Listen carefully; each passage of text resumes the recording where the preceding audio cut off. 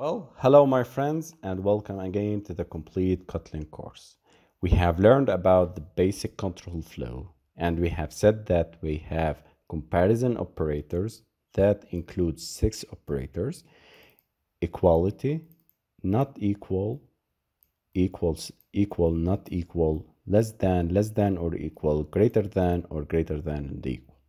And we have learned about the logic operators, the AND operator and the OR operator, which values between give us the value between and the result between the two booleans. Now we are going to talk about the string equality. Sometimes you want to determine if two strings are equal. For example, a children's game of naming an animal in a photo would need to determine if the player answered correctly. In Kotlin, you can compare strings using the standard equality operator. In Java, this is different. We use is equal method.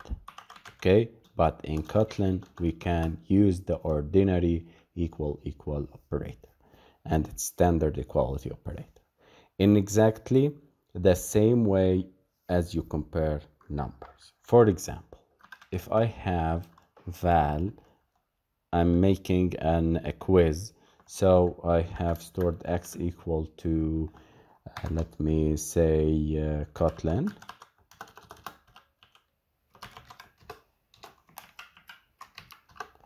And the result val dog equals maybe y equals x equal to x. Is it equal to Java? So let me print y equals x and it will return false. You see here y equals x is a boolean that is in this case equal to false because Kotlin does not equal to Java. Simple. So just as within the numbers, it will compare x. It will go through here. It will put here val y equal x. Forget the equal sign here. It will separate like this.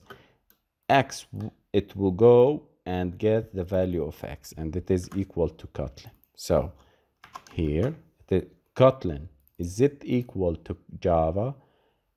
It is the same naming, it's the same letters. No, it will return false. So it will go and goes here to store it like equal to false. Okay, this is the logic of Kotlin and how it thinks about comparing the string equality. Okay, this is how string equality works.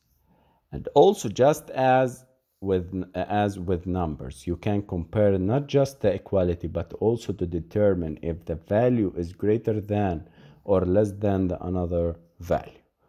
Okay, so how it works, I can create here val, let me say z equal to php less than Java. Let me run and see. Or you can simplify the Boolean expression. It is equal to false because it is not less than. The syntax checks if one string comes before another alphabetically.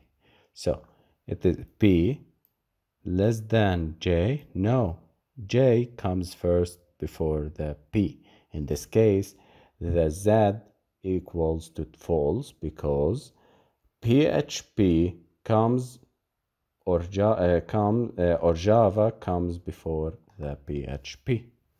J comes before PHP. Now let's see if A less than B. If we hover and simplify Boolean expression, and it is equal to true. So this is the string equality. We have learned about the basic control flow, and we said that it is comparison operators, logic operators, and string equality. Later on, we are going to talk about the advanced control flow, and but the way we are going to start with conditional statements and conditional expressions, and later on the advanced control flow.